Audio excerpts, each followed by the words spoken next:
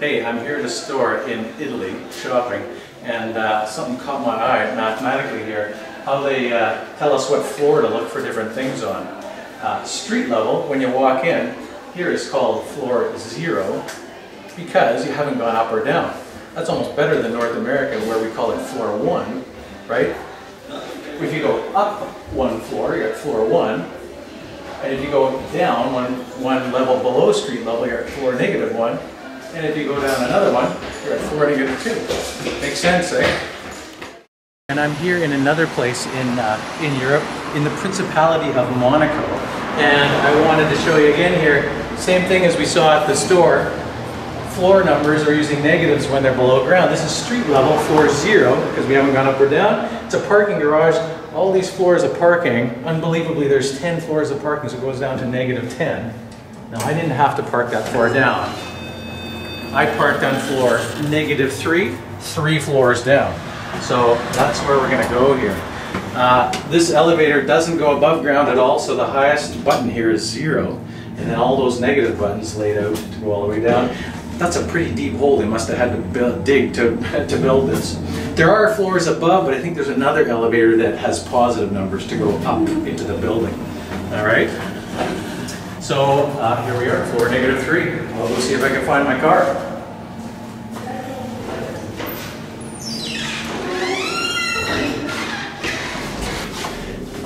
And just in case you thought that I was making it up and found the only 2 elevators with negatives, here's another one in a hotel in Zurich, Switzerland, from 5 floors above the ground floor down to 2 levels of parking below, and that's where my car is, -2. All right, so let's draw a building here and say we have some levels that go above ground in our building, and then we also have a basement where we have some levels that go down underground, just like some of the buildings that I was visiting there with the elevators.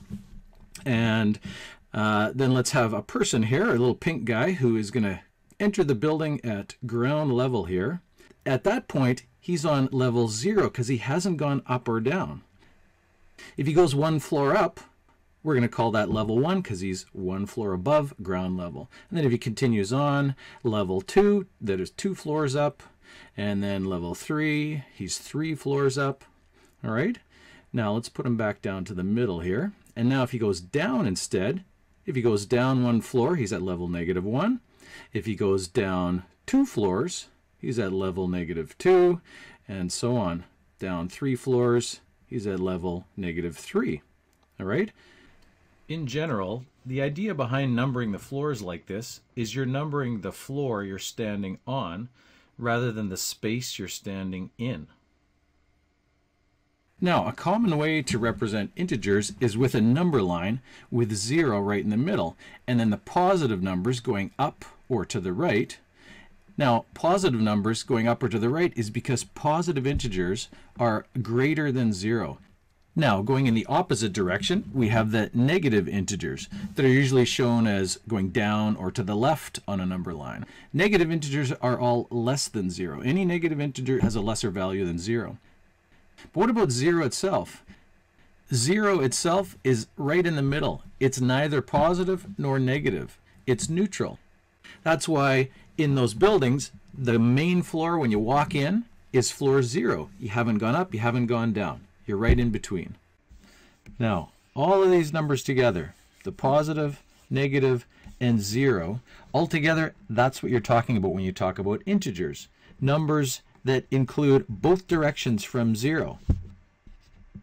All right, so that's a little introduction to integers and how you can use them to represent quantities greater than 0 and less than 0.